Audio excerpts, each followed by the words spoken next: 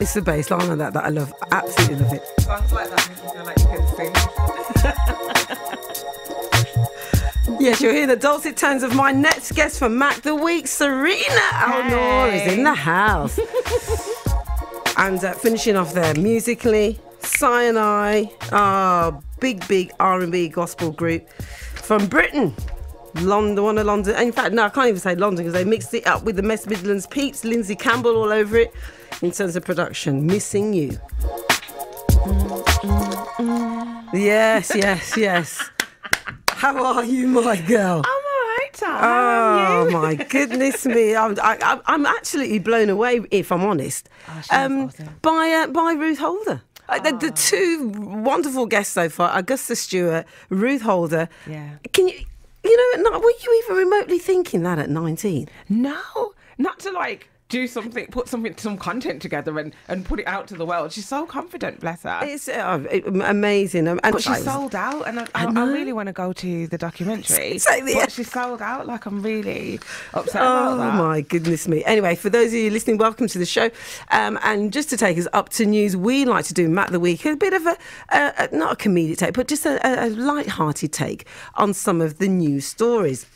One of those being, which I'll start off with, is Colleen Rooney turning detective. Agatha Christie. Yeah. Oh, look at you.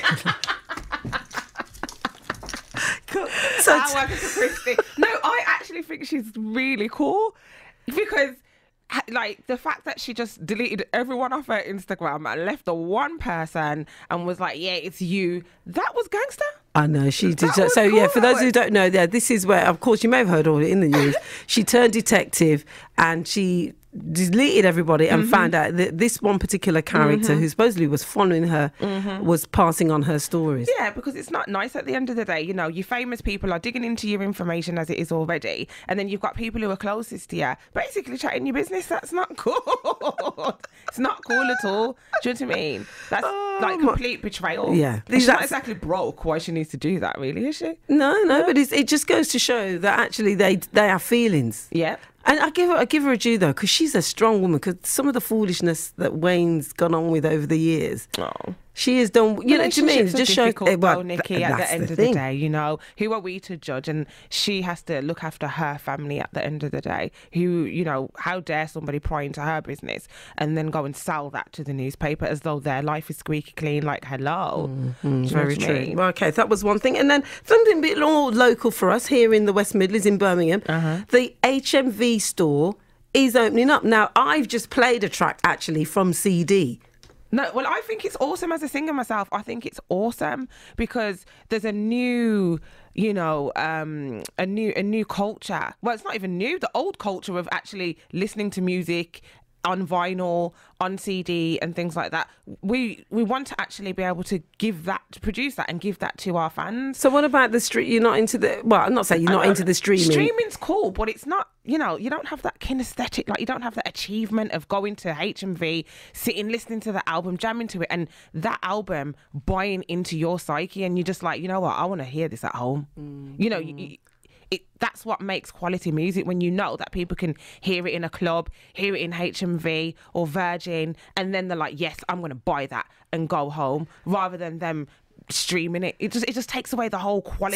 So you don't think for HMV it's a major gamble? I mean, this is going to be the largest store apparently in Europe. I think it's a gamble for Birmingham. Not going to lie. However, you know, the whole bringing it all back to opening places that are, you know, are music incentives, then I think that's fantastic. Well, there you have it. But Primark's working, so all of the stores are available though, yes, but Primani in that sense, Primark. And that's the biggest one in Europe. I know. Now, isn't it? Although I have to be, I can't get in there. Too overwhelming and too big for me. I know. I even wanted to go to the cafe with my daughter. You know, I don't know if it's Mickey Mouse. I mean, we had to queue for a jacket potato. I was like, nah, forget it. Go no, can't be asked with it. So there you have it. So HMV, the largest music store, coming back with the vinyl, CDs, and you know, Serena's saying that it is something where actually I love the pleasure of still holding the CD and the vinyl. So we'll see what happens.